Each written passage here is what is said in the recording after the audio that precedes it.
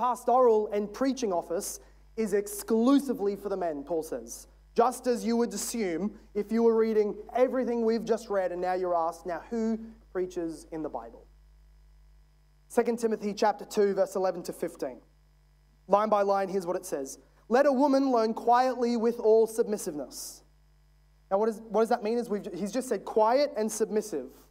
Doesn't mean silent and unseen. It means quiet in respect to teaching, not teaching.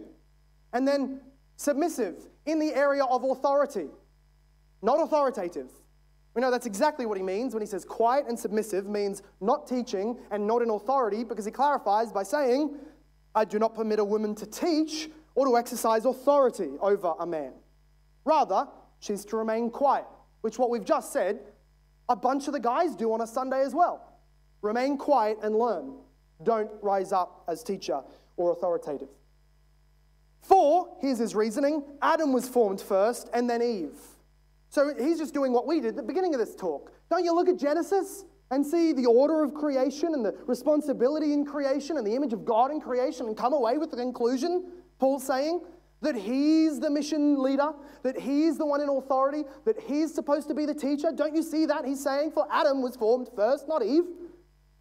And Adam was not deceived, but the woman was deceived and became a transgressor. In other words, she stepped from her area of calling, which is her strength. We don't get to say, well, I've got strengths that are outside of my calling. We're only ever in our strengths when we're under the right calling. She stepped from her strength, which was in the calling of wife, helpmate, homemaker, and tried to become authoritative teacher. And so down the dominoes went. She went from her place of strength to her point of weakness. She was not created to be the disputant and the teacher and the authoritative protector. That was Adam. This is the perfect, therefore, he just goes to the perfect, unarguable example of what will happen when God's gender roles are ignored. Yet, verse 15 says, you thought I was going to skip this one.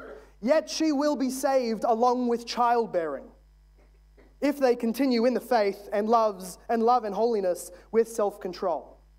If she doesn't aim at the weak point, which is supposed to be the man's strong point, if she doesn't sin by bucking off God's created gender roles, and she stays in her strength, that's the thing that women are saved along with. In other words, that's the good fruit that comes out of a genuinely saved heart.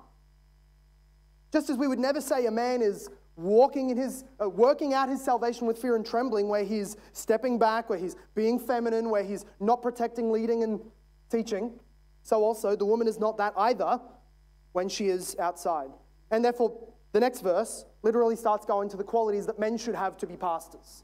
So he goes from saying, women, don't be like Eve, stay in your calling and strength, to then saying, men, don't be like Adam, step up into your calling and strength. It is the clearest of all the cultural issues, I think, of our day.